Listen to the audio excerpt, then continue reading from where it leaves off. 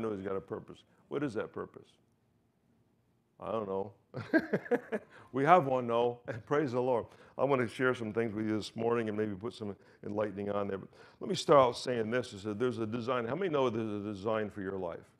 There's a design. If there's a design, then what? We have a designer. I say, so basically, God is our designer. We are designed according to Him fashion. Matter of fact, the Bible says we are created in His image. So there is a design. Because there's a designer, there has to be a designer. How many drove the church in a car this morning? How many know that car was on a drawing table someplace before it was manufactured, and before you got a chance to buy it and drive it? Amen? So that car was designed for one thing. How many know you can go down, you can drive off and go into Key West International Airport. You can go down the runway and drive that car as fast as you can. And you want it to be an airplane, but guess what? It was designed to be a car. You can go, and you better hit the brakes before you hit the end of the runway, because you're still not going to get off the ground. Praise the Lord. On the other hand, if you took an airplane and drove down go up US 1, that's not going to be good. It wasn't designed for that. It was designed to fly over US 1, not drive up US 1.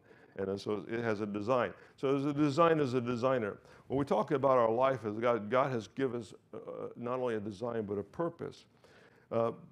There's a design for our life because of a designer. Design implies that there's a purpose. Like I said about the car, the airplane, basically it has that purpose. Airplane's designed to fly, a car is designed to drive down the highway. So that's its purpose. The purpose can be, an ambulance is an automobile.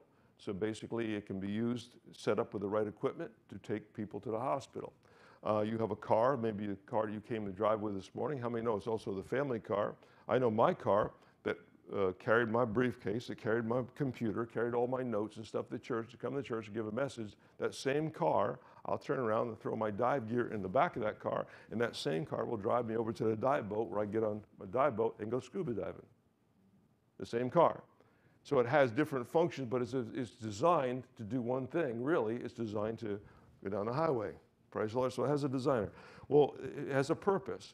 The purpose is transporting myself around the place. Praise the Lord. So it has a purpose. That purpose applies a destiny. The destiny of my car, of course, the future of my car is going to be as long as it lasts.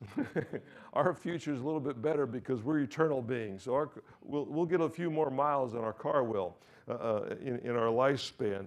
But then what happens is destiny also requires accountability. So let me go use the car again. I guess it's good. I just took this off the top of my head this morning, but how many know? Change the oil, put gas in the car. Matter of fact, I heard a joke the other day. It said this. It said, I looked up my car in Kelley Blue Book, and I was going to see what my value of my car was, and it asked me, is the tank empty or full? I guess it makes a difference. Amen? Praise the Lord. Yeah. I heard another one, too. It says, I got gas for $1.35 the other day. Unfortunately, it's from Taco Bell. Okay, a design has a designer, a purpose has okay, and you got all that, right? Praise the Lord. But the destiny requires an accountability. So basically, if I'm going to keep my car driving, my car is going to need gas and tank. Okay, at what, $5 and something now a gallon, but okay, I'll vent later. And it's going to need the oil change, it's going to need tires. How many's ever gone out to get in their car that was perfectly designed and all of a sudden you have a flat tire? You're not going anywhere. Even though the car is designed for that purpose, because of that flat tire, we got to get that fixed before it can go any further or on down the highway. Praise the Lord. All right, I realize that you're not going to get your oil changed this morning, okay, or your tires are not flat. Praise the Lord. So let's talk about the things of God. As good an illustration maybe or not. I like what, I took this quote. I had this years ago. I was reading a book from Watchman Nee, if you've ever read that author. But he said this, he said, if the Christian life is to be pleasing to God, it must be properly adjusted to Him in all things. I'll say it again. I thought that was a pretty good quote. And he said, if the life of a Christian is to be pleasing to God, that it must be properly adjusted to Him in all things. Amen? And I heard this quote from another place too. It says this is, evil things only become appealing to a people who forgot who they were. evil things only become appealing to a people who forgot who they were. Praise the Lord. Did you bring your Bible this morning? I'm going to open up the first scripture. I'm going to open up to Matthew chapter 4. This is a scripture that I've years and years I've studied this, and it's interesting at best. But in Matthew chapter 4, verse 1, it says, "In Jesus, how many know Jesus was led by the led up by the Spirit?" And that's capital S for Spirit. It's like in Holy Spirit, into the wilderness to be tempted of the devil. The word tempted means to be scrutinized.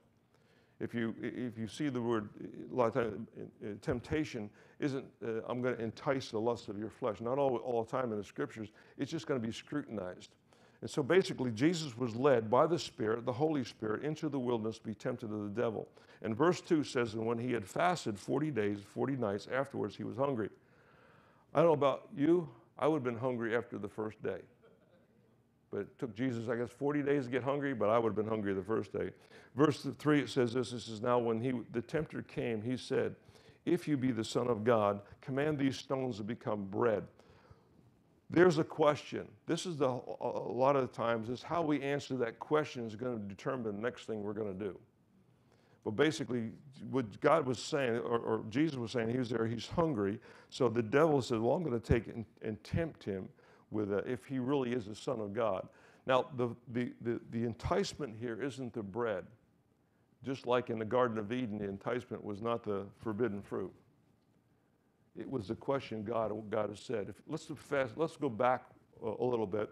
How did Jesus come about this time? Well, 40 days ago, he'd come out of the waters of baptism. John the Baptist had baptized him. And when Jesus came up out of the waters, okay, that's another interesting. Why would Jesus have to be baptized if there's no sin in his life? Did you ever think about that? He did for us. He took the identifying role. Anyway, this is a whole other teaching, but he did it for us. So everything that Jesus did, everything he walked and talked, he did for us and for our benefit. So we can go back and look at these things, and we can make sense out of it for our own life. Let's go back again. So he's in the waters of baptism. John says, "I can't baptize you. You need to baptize me." He said, "No." He said, "Do this." He said, "Because it is written." So he goes ahead, and Jesus goes under the water in the River Jordan, comes back up. And at the time he came back up, there was this thing that came down, it looked like some kind of a dove that rested upon him. And then what happens, the heavens that opened, and a voice came down and said, "This is my beloved Son in whom I'm well pleased." That was an audible voice that everybody in the area could hear. That happened before. Well, not before that, but after it happened again after that, God gave an audible voice that others around them heard the audible voice, but didn't recognize it. In John chapter 12, they didn't recognize it. It was a son of thunder, or it was a voice of an angel. And Jesus said at that time, he said, "This wasn't for me, this is for you." And so in God came thundering voice. Now here's a thundering voice from heaven. Say, "This is my beloved Son in whom I'm well pleased." He goes there 40 days later, Satan comes around 40 days later and says, "If you be the Son of God." Was he not at the water baptism? Was he not hearing that? Of course he was. He's hearing everything that's going on. But the question was, if you are the Son of God. There's no if about it. He said, "Turn these stones into bread." Of course, Jesus said, "Man does not live by bread alone, but by every word that proceeds out of the mouth of God."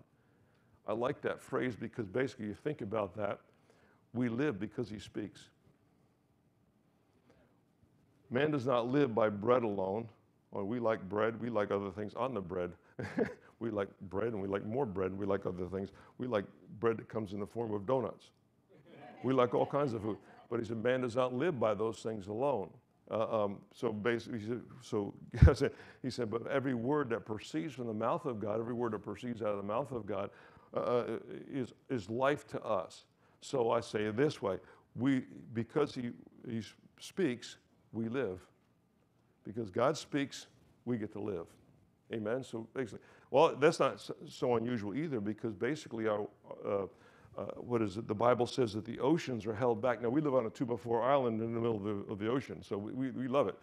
But the oceans are held back by perpetual decree.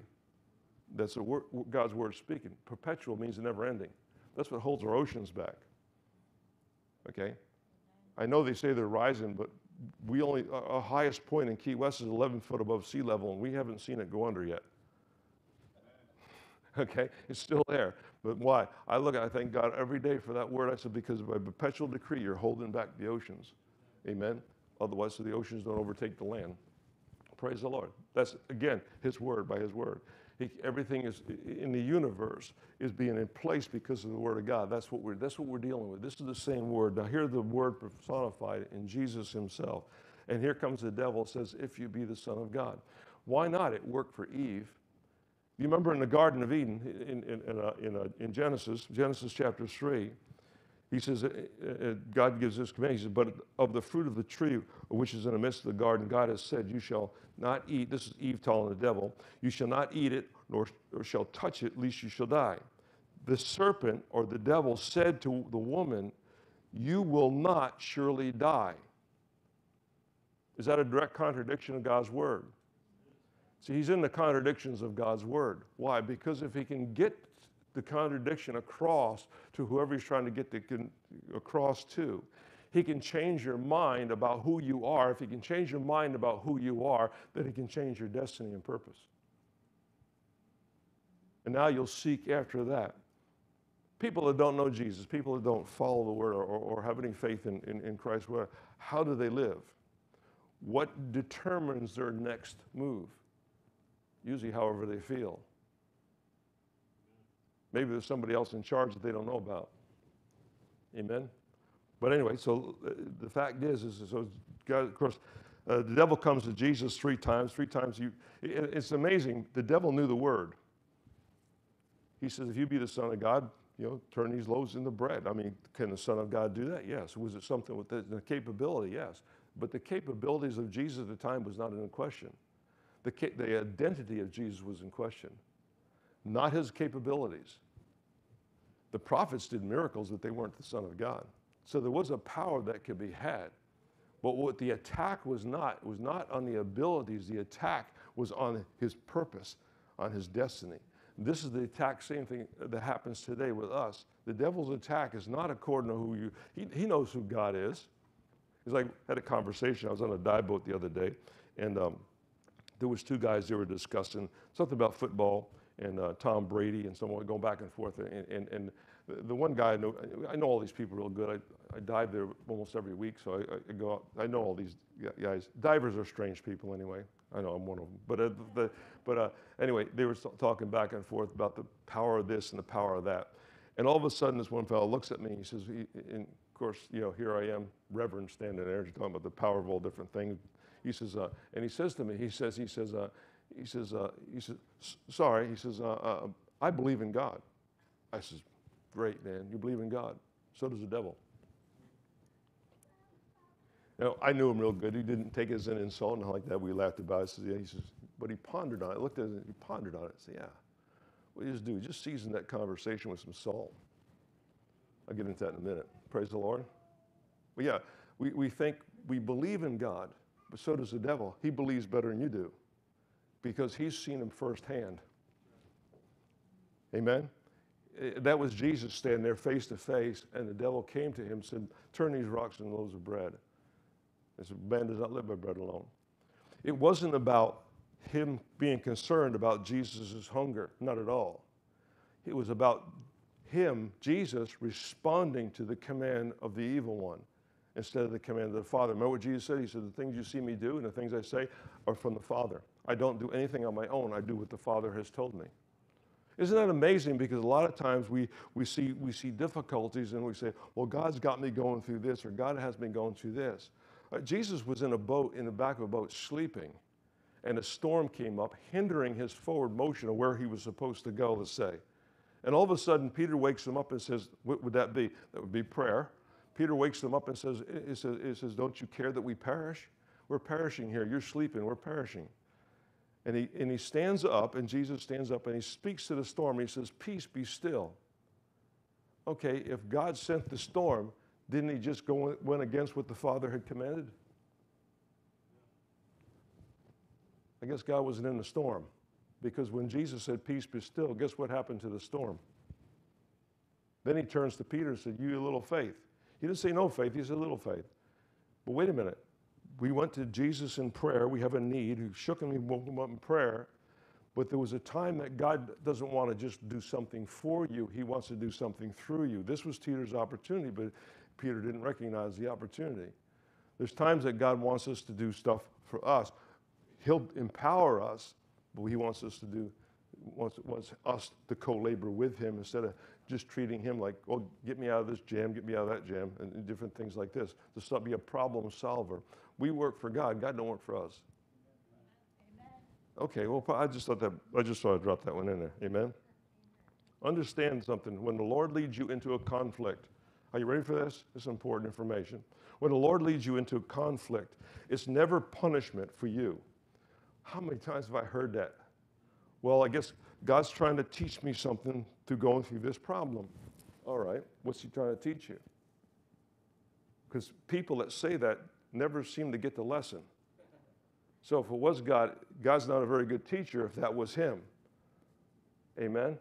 Or is it easier to say that than to believe and rise up with the power that God has given us? Understand this, when the Lord leads us into a conflict, it's never for punishment.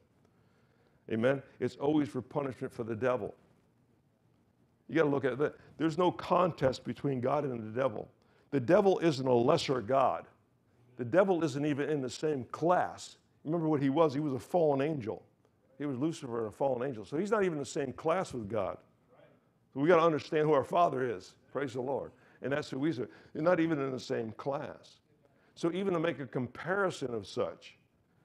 So here's Jesus being tempted, or he thinks he's being tempted for the flesh, but Jesus has already put down his flesh. The fact is, he said, no, man shall not live by bread alone. I'm proof. I've just had 40 days without a meal. Man shall not live by bread alone. What keeps me alive? The Word of God is keeping me alive right now. Of course, when the devil departed, we know the angels had administered to Jesus, but because it was still a physical being. But the fact is, he says, no, man does not live by bread alone. He wasn't going to what he felt like in his flesh. He was going to what his real purpose was, and that was resting in his spirit. And the devil didn't have a chance. Praise the Lord. Amen. Whenever the Lord leads us into a conflict, it's because he's already equipped us to win. Whatever problem you're going through right now, I guarantee you God has already equipped you to win that circumstance, as long as you don't forget who you are. Well, praise the Lord. I thought I'd get an amen on that one. But, amen. The only chance the enemy has is to get us to question what God says, or question who we are, question our identity. The enemy will always try to attack. Put this in your notes. This is something I've always learned to experience too. The devil will always try to attack the last thing God said. Right? Over the, 32 years now, I think I've been in Key West, ministering in Key West. We have all kinds of people come through our church in different ways, thousands of them over the years. Key West is a transient place where people move in, people move out, church fills up, church empties out, fills back up again. So over those years, I've come across all kinds of different people, prayer requests, and so on and so forth. How many times a person come up to me and said, look, I just feel God wants me to start a business here. Great. But Pastor, will you pray for a business so it will prosper? Absolutely. That's within our realm. Let's do that. You feel this is God? I'll agree with you and pray. Then all of a sudden they come back, a couple weeks later, says, I don't know. I guess it wasn't God. Well, why do you say that? Because I don't know. I started this business thing, it was God, and all I've seen is problems. Only on the part of the business, right? Yeah, that's the last thing God said to you, and that's the first thing the devil attacks. I remember we were building Lighthouse Christian Academy next door, and I had God had given me the vision. Like a couple, 3 years before we even actually carried it out, got the facility and everything else. And we had Lighthouse Christian Academy. I said it's going to be a Bible-based, preschool, daycare, preschool, different things like that. And I left it open-ended as far as how many grades and what we're going to do. And I remember I was here helping the guys work. I was actually working on the place. I have a construction background, but I was working. And I was going down to this electrical supply house just down the street here. And there was a guy working there, and he says, I said, this is for Lighthouse Christian Academy. Oh, that's that project down the street. I said, yes, a project down the street. He says, whoever started that? I did. He says, and you think that's actually going to take off? I says, yeah, I think it's going to take off. He says, well, let me tell you, you'll go through all that trouble, you'll spend all that money, and I tell you what, nobody will put their kids in that center. Lighthouse Christian Academy? Are you serious? Yeah, I'm serious. Well, we got the thing. I said, well, right now I got a waiting list. We're waiting for our CO, our certificate of occupancy. I said, and we got a waiting list right now. Well, you'll get the kids, but I'll tell you, the same guy, well, you'll get the kids, but I'll tell you right now, you're not going to get any teachers. Now, at that point, I would thought he was prophesying. But he didn't. We got the teachers. We opened up. We had 80-some kids in there. We just opened the thing up right up. As soon as we opened the door, it was like the kids flooded in, and I'm screening for employees and different things like that and working the thing. And he says, well, you built it. You got the kids. This is the same guy. You built it. You got the kids. But I'll tell you right now, it's not going to last long. Well, he's gone someplace else. We're still here 23 years later. Amen. So I don't know how long it has to last before they call it a long time. But that everything that God has said, because I would go in prayer and this guy would refute it. He didn't know what I was praying. But the fact is, everything that God has said, and I realized something in the ministry real quick, especially in Key West. I learned something. You don't knuckle under the first problem that comes along, or the devil's got your number. And you won't do anything to accomplish anything for the kingdom from there on in, because if that's going to be your motive of operating. We've got this religious idea that when we bow to God, God puts his grace on it, and everything, all the demons in hell are just poof, out of our way. That didn't work that way for Jesus. Matter of fact, every time Jesus preached, he had to look around the crowd to see if somebody wanted to kill him. His own brothers one time told him, yeah, you need to go to Jerusalem. You need to spread this gospel around. They knew that if he went to Jerusalem, they'd be killed. They would be waiting for him to kill him in Jerusalem. His own brothers. Praise the Lord. Amen. Of course, they changed later on. They shared last of Pentecost Sunday. I shared they were all in the upper room waiting for the outpouring of the Holy Spirit. So they grew a little bit and they changed. But the fact is, if everything that we got in Christianity was simple and easy, it wouldn't be God. Because God puts us here, the whole idea of being a Christian is conflict with the spiritual realm, not with people, with conflict with the spiritual realm. The fact that you serve Christ infuriates the devil. But I'm glad that I serve somebody more powerful, because I don't have to worry about his infuriation. Matter of fact, I don't even pay attention to it much anymore. Amen? All right. How are we doing so far? Praise the Lord. When the enemy asks you a question, it's always to take you into deception and eventually unbelief. A question is always to heighten awareness of the truth, to lead us to understanding, revelation greater than faith. God questions only to lead us into an encounter. He doesn't question us to cause doubt or unbelief. So when God asks us a question, it's always for an encounter. Because let's face it, no matter what we do in life as a Christian or what we do as a believer, all of it's too big for us to handle. Every bit of it. Amen? Without God. So he's made it so we have to lean into him, listen to his voice, and serve him, and go on without it. But it's amazing, as I get older, as I see this, I get older, that the fact is it doesn't even matter anymore. I listen to what the devil says. I listen to what people say, different things. Oh, you can't do this, you can't do that. They always have all this. But God says, no, I want you to do that. I want you to do this. And invariably, regardless, against all earthly wisdom, it seems to come to pass. Isn't it amazing? Isn't it amazing? Praise the Lord. Hallelujah. I like Romans 8. One of my favorite scriptures is Romans 8, verse 38. It says this. Paul writes this. I love it. I love the wording of it. It says, for I am persuaded that neither death, nor life, nor angels, nor principalities, nor powers, nor things present, nor things to come, nor height, nor depth, nor any other created thing shall be able to separate us from the love of God, which is in Christ Jesus our Lord. I don't know if you want to talk about where your position is. This is where I find my position. I find my position this way, that I am fully persuaded. That word in the Greek, persuaded, means to trust, have confidence, or to be confident. I am confident in this. As sure as I'm standing here this morning, I'm confident in the fact that nothing in this earth, nothing that comes against me, nothing that the devil will cook up will ever separate me from the love of God. What does that mean? Well, God just loves you all your life. No, no, no. Understand about the love of God. The love of God encapsulates, one word capsulizes everything that he's given us, everything that he's put before us, everything that he's called us into. It's our call, it's our purpose, it's who we are.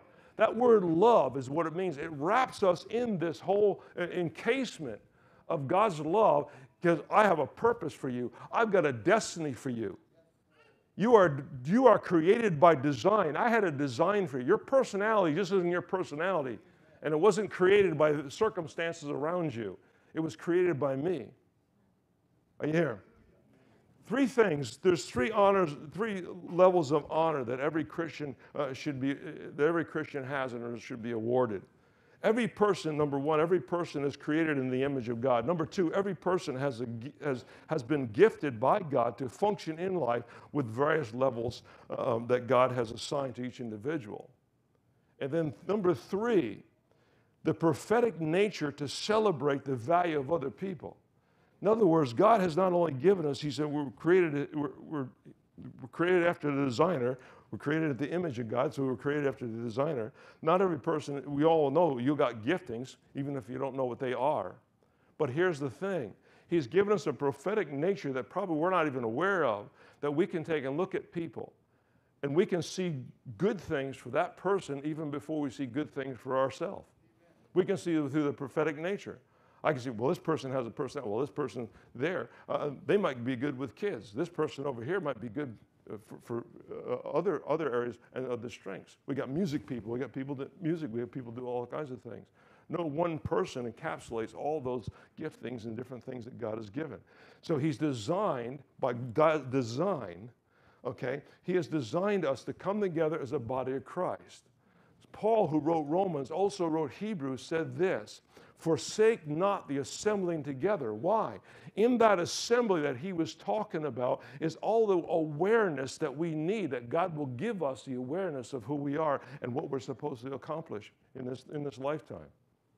It comes through the assembly, because Jesus said, where two or three are gathered in his name, my spirit is in the midst of those that gather. That same spirit speaks to us and causes us to be in the purpose and what he's called us to be.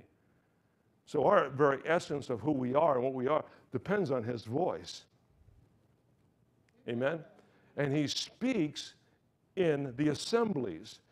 He speaks in the corporate, like we're hearing right now, as well as he speaks in the individual. How many have gotten some things and got some words and got in their individual prayer time, maybe alone in their prayer closet? Then all of a sudden they come to church. They found out they're not the only one. He's speaking to other people. And all of a sudden, there's a great encouragement comes up because you know other people are going through the same thing and hearing the same kind of words. Not problems necessarily, but people, they're hearing the same words from the Lord. And it brings a great encouragement. You think that's the design and purpose for it. But what happens is if we only go to church when we need encouragement, or the assemblies, I'll use the word assemblies, if we only go to the assemblies that Paul was talking about, when we need encouragement, then what happens, that part in that is missing. And when that part that we are supposed to get missing, then what happens, it cuts off a lot of the blessings that God has designed just for us. All right? Praise the Lord. So that's what it boils down to. So it's not just going to church to get something, or I don't need church this week, I feel pretty good. It's not just going to church when you have problems or be in assembly. It's also to give a place where we bring our gifts and our talents and the prophetic things over our life to benefit to other people. Amen? Praise the Lord. I'm glad I didn't stay in bed this morning and say, God can bless me right here. Hallelujah. Praise the Lord. Amen. I like when I heard this week, one preacher said this, I thought it was pretty good. The Bible is the only book where the author shows up when you read it. He made the comment. He said, I make it a practice not to read the Bible in the bathroom. Anyway, he said, but it is. When we open up the book, it's the only book where the author shows up. Amen. A lot of times our answers is in opening up the book. I don't open up the book, and then we have the book. Okay, I'm privy to the modern technology, but when we read the word, the author shows up. Praise the Lord. Jesus made this statement in Matthew chapter 5, in verse 13. He says, "You are the salt of the earth, but if salt loses its flavor, how will you season it? And then it is good for nothing but to be thrown out and trampled underfoot by men." Words of Jesus, they're in red, Matthew chapter 5, verse 13. Let's break it down there. You, who's he talking to? And don't tell me the 12 disciples. He's talking to all of us if we're reading the book. So you, I can point my finger at you. Or as they say in the South, y'all. Okay? He talking to y'all. Praise the Lord. So y'all are the salt of the earth. Now he says salt. Now I go back to my religious days, years and years ago. I was in a religious church, and they used to say this: well, salt is a preservative. You put salt in the mix so it doesn't rot. Well, I don't want to preserve my old life. I want to get rid of it. I want the new life that Christ has. So would I use salt as a preservative? Now, there's a truth in that, but it's a secondary truth because Jesus didn't use that analogy. He said this specifically: you are salt of the earth, but a salt loses its flavor. Now, you got different, what do they call that? Condiments on the table. If you go in a restaurant, you have condiments. What are condiments? Ketchup, mustard, all different other things put on the table. And it's frequently used by people. Did you ever see a guy sit down and get this nice, thick, juicy T-bone steak? Then he covers it with ketchup. I want to reach across the table and slap him, but I can't be a striker. Are you kidding me? Ruining that nice piece of meat with ketchup? Ketchup? Ketchup was designed for food that tastes bad to help make it palatable. That's what the Heinz did when they made ketchup. But ketchup or barbecue sauce. But why? Jesus isn't saying, don't change the flavor of the meal. He's saying, enhance it. But you would take a nice, thick, juicy steak, and you don't ruin it all by putting a little salt on it. Amen? But here's what happens in Christian circles. We want the salt. We got the salt. Yeah, we're the salt. Pastor, yeah, we're the salt. Amen. We're salt. Hallelujah. We got it. We're salt. Then we take the salt shaker, we open up and we just dump it in the corner of the plate. We don't spread it around. Why? Because we like to be together. We like to hang out together because we're all the same. He says the salt loses its flavor, loses its ability. In other words, to be sprinkled across the whole meat. It's interesting, those 4 words, salt loses its flavor. That is one word in the Greek, which has been translated salt, when salt loses its flavor. But what is translated in the Greek, you know what the one Greek word that means? It means foolish. But when we are foolish, we are good for nothing. How shall it be seasoned? Is then good for nothing, this is what Jesus said, but is to be thrown out and trampled underfoot by men. When we're foolish about our purpose, when we're foolish about what we're called to do, when we're foolish about the things of God, he said they'd be trampled underfoot by men. He specifically said trampled underfoot. What does that mean? In ancient times, to be underfoot was a lesser. So the greater that you have been given by God, the greater call now becomes a lesser because underfoot. I'll give you an example. When they have a battle in ancient times, the winner of the battle would bring forth the leader of the opposing tribe or opposing army. They would bring him forth. They would make the general of that army kneel down. And then the victor would take his foot and place it on his head. This is what Jesus said when he said, the devil's under your foot. In other words, I just defeated you. You're the loser. Now he says the salt that we're supposed to be, you are the salt of the earth. As long as we're right here, not salt of heaven, salt of the earth. He said, but when we lose our saviorness, when we lose our flavor, he says we become the losers and we're trampled underfoot. He got my attention. How many know salt without flavor is foolishness? That's what I just gave you. But so then, salt with flavor must be. Who said wisdom? Give that man a 50-cent piece. It's absolutely correct. Wisdom. Because the opposite of foolishness, when God would be wise, Jesus is the personification of all wisdom. When we need wisdom, what does God say? Go to him and ask him. He gives liberally. In other words, he pours that salt all over us. Hallelujah. Wisdom, wisdom, and more wisdom. Your whole life will be better with it when you follow it. Praise the Lord. Wisdom. Wisdom is the mind of Christ. We are designed by God to add flavor to a conversation. When he was talking about salt of the earth, what does that mean? It doesn't mean just your existence. It can mean that sometimes. Amen? I mean, I was sitting there listening to that conversation on a dive boat, and the guy I know, he says, sorry. He said, I believe in God too. I said, oh, so does the devil. But he said, oh, yeah. And he pondered it for a while. Nobody got mad at me. I didn't insult him or anything like that. What did I just do? I just seasoned that conversation he was having with salt. So this is something to think about. I'm glad somebody did that to me years ago. Amen? I was under the impression I was saved. I went to church all my life. My mother drug me by my ear. She's going to take me to church. I turned 18. I left the house. I walked out of the house. I told my mother, she's sitting right there, 94. She can talk to her. I said, that's it. I said, I am done with this thing. I am done with church. You will never find me in church again. You see how that worked out? Yeah, God laughed too, just like you did, huh? He had no idea. Praise the Lord.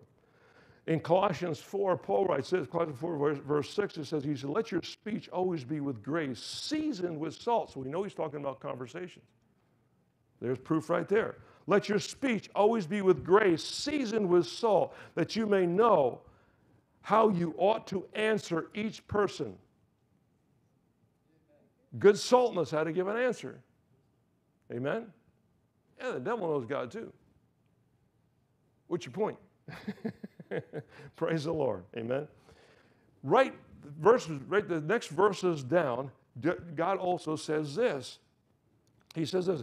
In Matthew 5, verse 14, he says, you are the light of the world. So we got two things. We got salt and we got light. He says, you are the light of the world.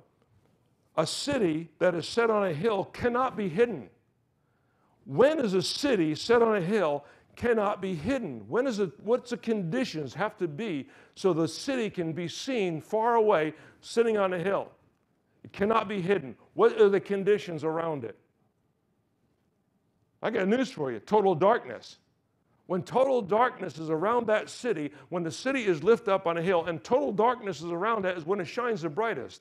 What would you call, how would you put a spiritual connotation to that? So when we're surrounded by total darkness, things may not be always going our way. Things may not be having an easy trip at the thing, but all of a sudden, that light begins to shine. And how we stand there illuminated to everybody else. Now, he said city. He could have said lamp. He could have said torch. He could have said bonfire. He could have said a lot of things that would still implement the same idea as separating darkness. But he didn't. He said city. Why did he say city? I wanted to know that. Why did Jesus use the word city instead of lamp? He used lamp other places in the scripture. Why didn't he use lamp? Why a city? Because lamp, we're just little lamps and we just have the Holy Ghost and we're just flickering a little light just sitting there. And people see it and are drawn to our light. Well, so are moths and insects.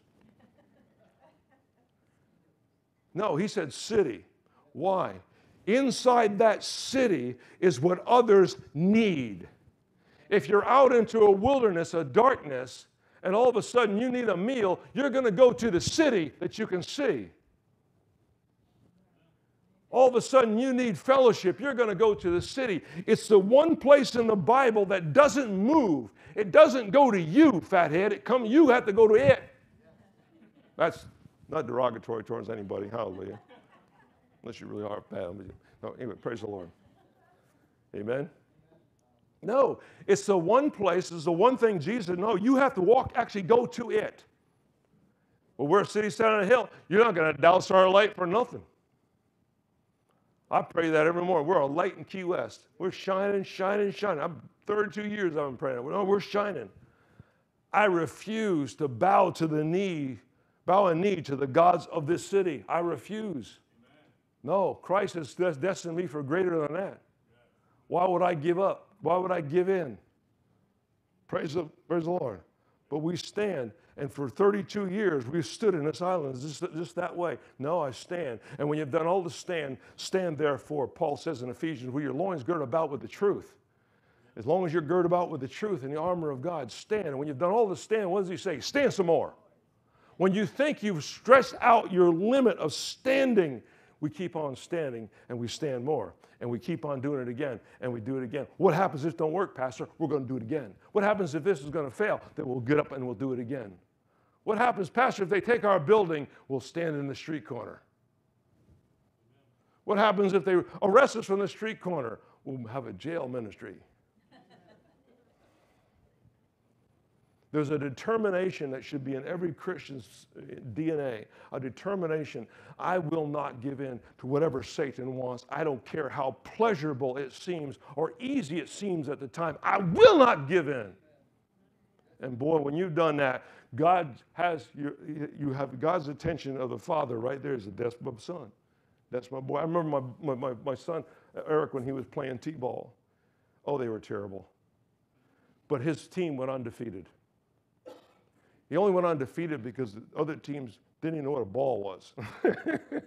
You know, T-ball, they're all little kids. I forget how old it was. He was 6, 9. Anyway, he was just, and they get up there and they hit T-ball. And he'd run his heart out. And he was the Astros. They had little orange shirts on. He was the Astros. And he was so proud of himself. And he'd do something, and you could see him out there. He's just proud because he did something right.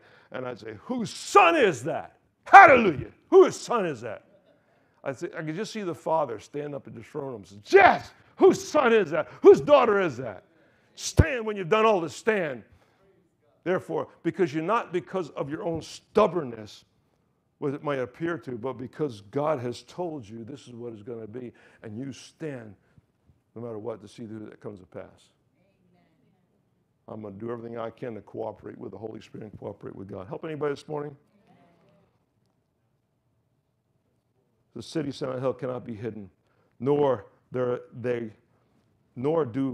they light a lamp and put it under a basket. Now I was using a lampstand.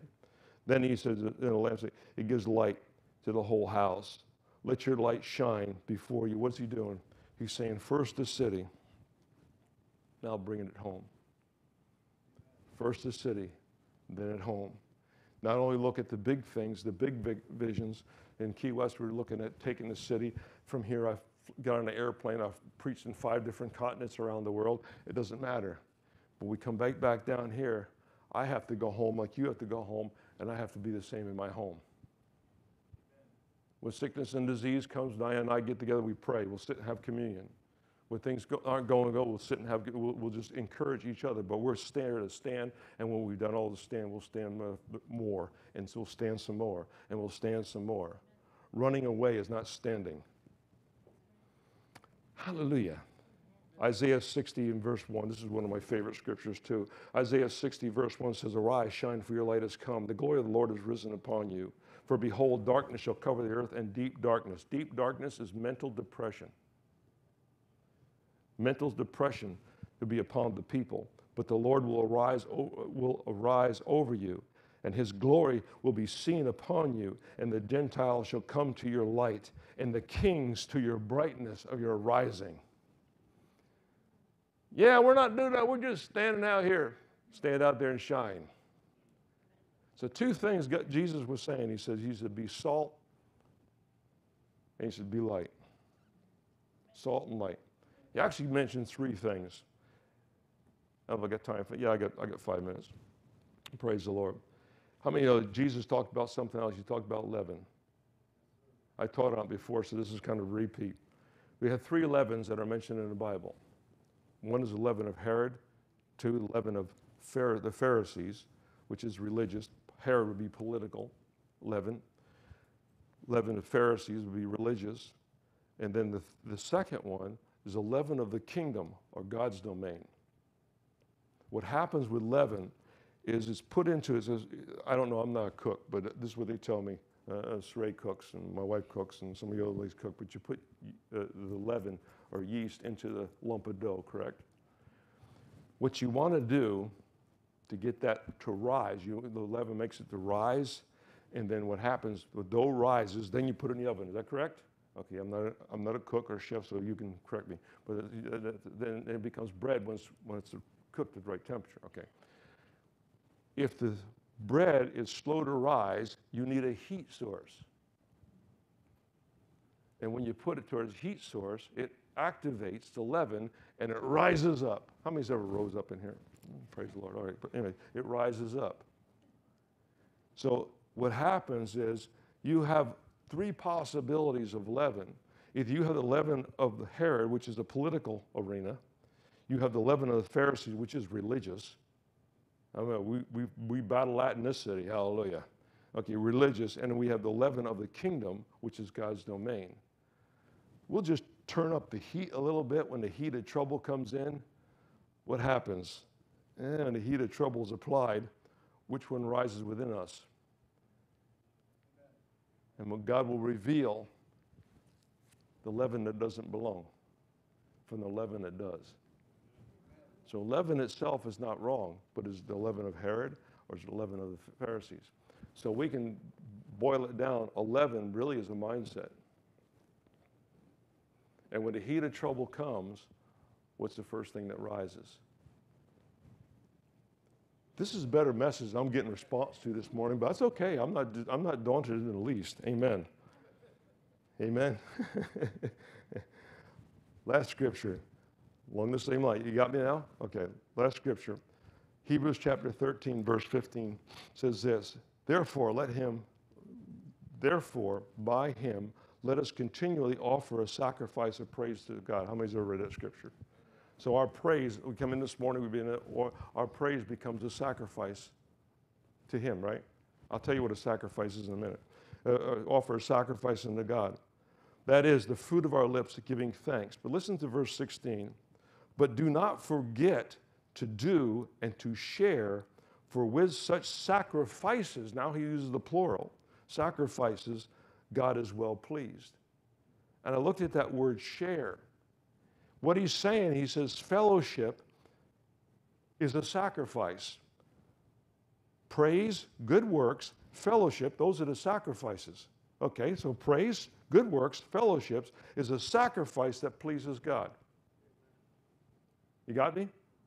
We have last Sunday of the month, we have fellowship. We go over and we eat over in the Lighthouse Christian County side, and we go there and we eat. We have fellowship. But understand what a sacrifice is. Fellowship, let me use that for an example, as a sacrifice is a step beyond convenience.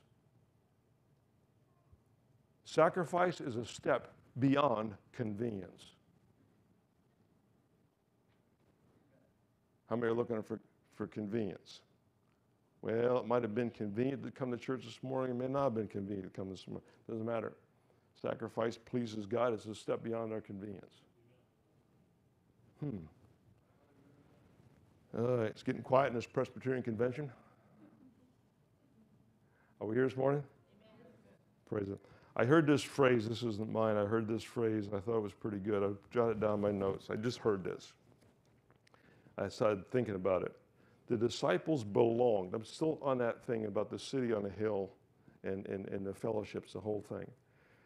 The disciples belonged before they believed. That seemed to be an obscure statement. The disciples, talking about the 12 disciples that followed Jesus, the disciples belonged before they believed. In other words, they followed Jesus without even knowing who he was.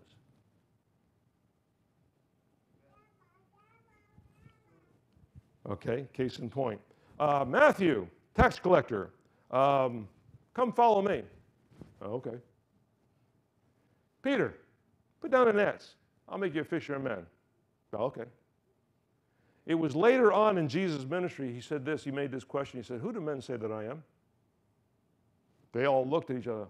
Oh, well, some say you're the Baptist, some say this, some say that. Then he says, oh, who do you say that I am? And Peter pipes up, he said, thou art the Christ, the Son of the living God. And Jesus said this, he says, flesh and blood has not revealed that to you, but that's going to be the Father. They belonged before they even believed who he was. Amen? Church can learn a lesson. They can belong way before they can believe. Help anybody this morning? Amen. That's a good message. How many have a purpose? Anybody here doubt their purpose? You weren't listening. There is nobody. Praise the Lord. Let's stand to our feet. Thank you, Lord. Amen. Praise the Lord. Amen. Father, we just thank you for your word this morning. We thank you, Father God, that I thank you for the group that we have here this morning, that, Lord, they didn't do what was convenient, but they took the step beyond convenience. And I thank you, Father God, for people that are rising up all over today that are taking a step of inconvenience, okay, just to be with you, just to be in your presence. Just taking the steps that aren't convenient, that maybe it takes a little bit of work to get to do something. But Father, you were in a season right now. I sense we're in a season and a training, Father God, that you're putting your church through to prepare us, Father God, so we can become more than conquerors through Christ Jesus. In the name of Jesus. I pray that spirit, that we sang that song this morning about breakthrough. I pray breakthrough like we have never seen before. Now, I said that. I believe that's God. Now I'm going to tell you this. Don't think it's easy street. Amen. But understand this. God has already equipped you. He has already equipped you to have victory over the devil. Amen. How many are glad for the victory? Well, then get glad for the battle, because you can't have one without the other. If you're going to have a victory, you're going to be a fight. There's going to be a struggle. Father, we thank you in the name of Jesus. Bless the people who hear your word this morning. And Lord, let it go from the head to the heart. Let us, Father God, be words that we can walk by. And I want everybody to leave this session right now in the name of Jesus, knowing who we are in Christ.